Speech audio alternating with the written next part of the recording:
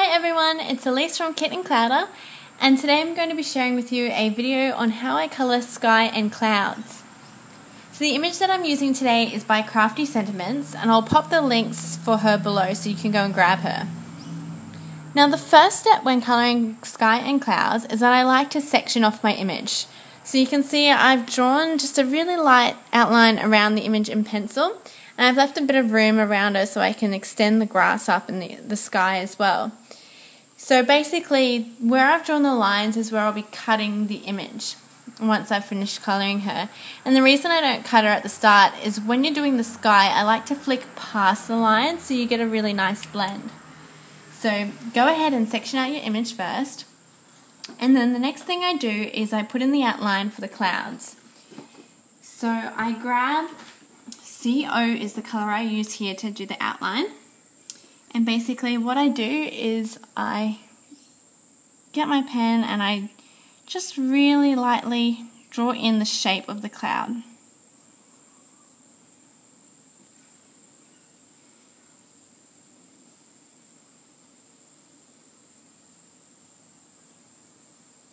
If you don't know what shape to do it, I'd suggest looking at some pictures on Google. It should help with the shapes. So I just go ahead over the whole image and pop in where I want the clouds. I always do the clouds up the top bigger, and then as it sort of I get closer down to the ground, I start to taper off the clouds. And I'm just doing a really light, just touching my marker to the paper.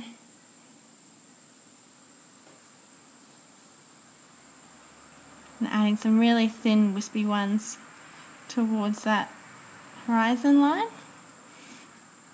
Now I get my same marker and I'm going to go in and I'm just going to darken up around the base. So this is where the shadows are for your clouds.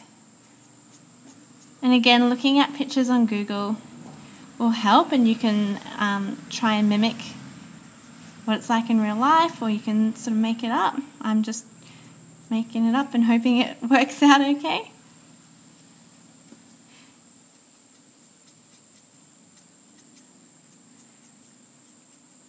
And I'm doing all this again in my lightest colour that I'll be using, just in case I make a mistake and it's not that hard to fix it up.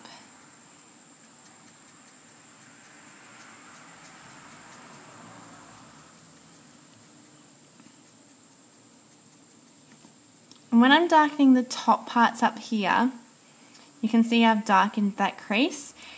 So what I'm doing is showing that this part of the cloud is sitting forward from that part there, so you're getting a little bit of texture. And don't worry about being too neat with it either. Okay, I'm then going to go in and darken those clouds up, and I'm going to grab my C3. Okay, so I'm just going to go just doing really light flicks along the bottom of the cloud.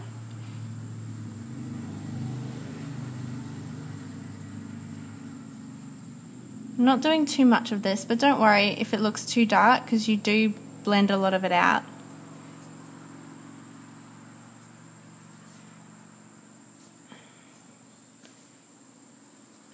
And another thing to keep in mind, how you do the clouds will influence how the weather looks in the picture as well.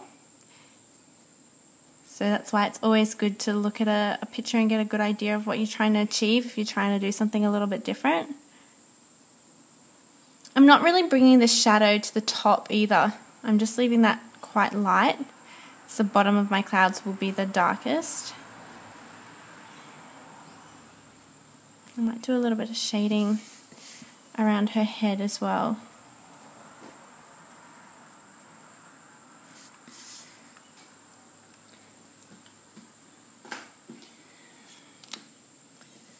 The next colour that I use is C2. I don't actually own C1, so you can use either C2 or C1, and I'm just blending it out really lightly.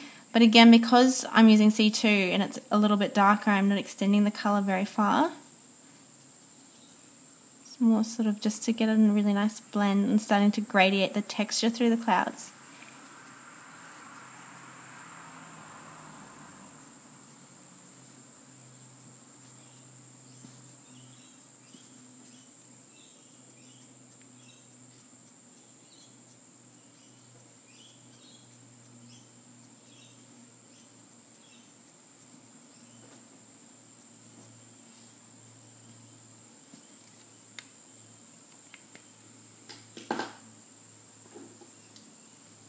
I'm then going in with B60, so I'm adding a little bit of purple to the cloud. And I'm not extending it too much further.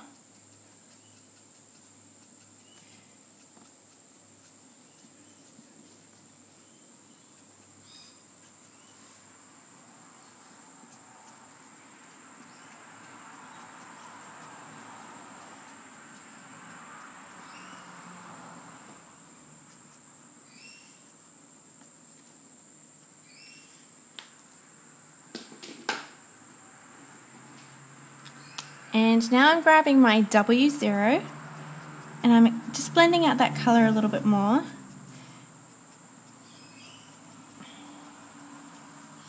So I've done something a little bit different with my clouds. I like to play with the colour a lot. As in the sky, you've got the sun and depending on the weather, and there's a lot of different factors which can influence the colour of the clouds. So you can just play with them and you can really just do whatever sort of grey tones that you like to do.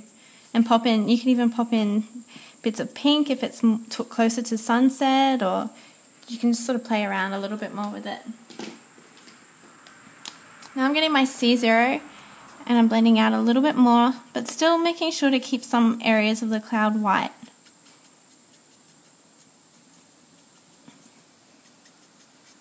My C0 is almost empty, so it's not really laying down much ink.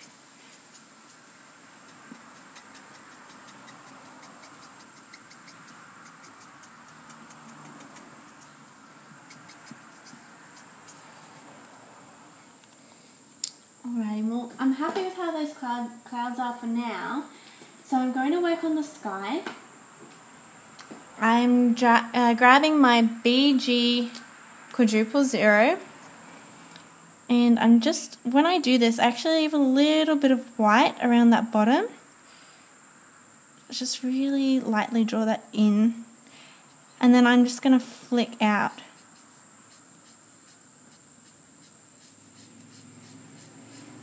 And again, this is why we draw the square around the image. So you're extending that colour past the line of where you're going to cut it. So that means that you're not going to get a hard line where your marker ends.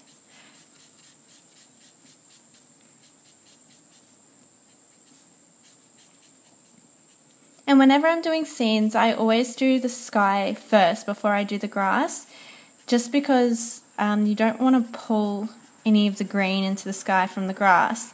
And I do extend it quite low as well, because the grass sits above the ground, so you would get a little bit of sky peeking through anyway.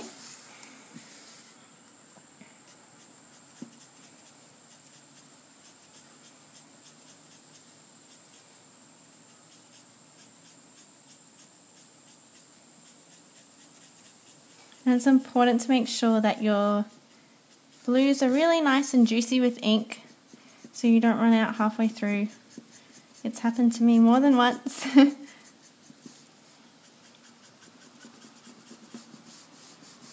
Just work on really long strokes at the top, because you don't have anything like the clouds breaking it up.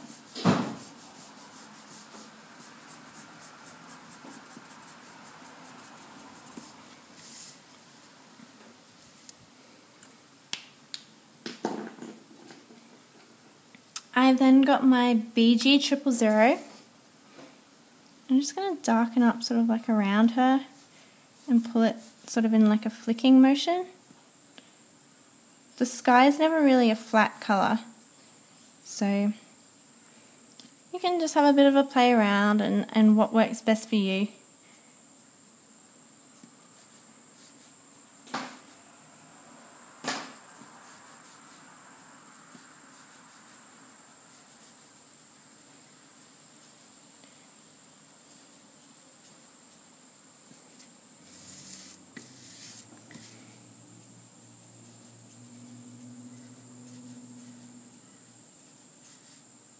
If you get any of the blue onto your image, I wouldn't really worry so much about it.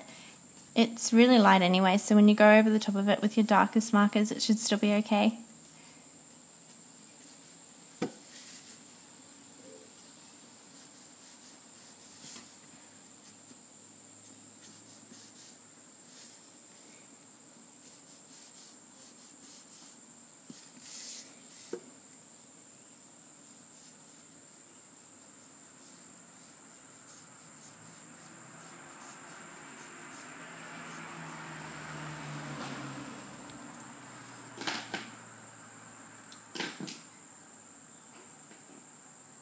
now I'm just going to go back over the top with my BG triple zero. Sorry, my BG quadruple zero. Just going to blend out the darker colour that we put on really lightly. Just really soft feathering strokes.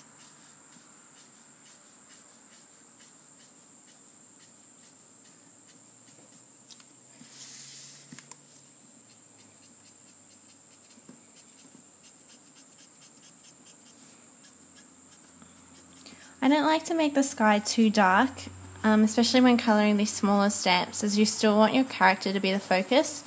And I think if you're darkening up your sky a little bit too much, then the character sort of blends in a bit with the background. But you can darken it up and just experiment with what colours you prefer for your style.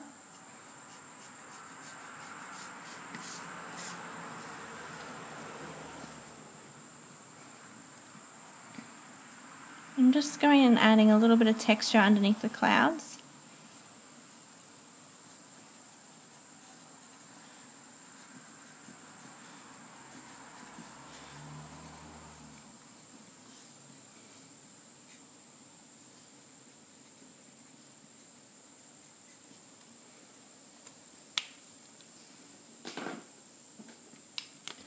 A little bit more. This is my B triple zero. It just adds a little bit of movement to the sky.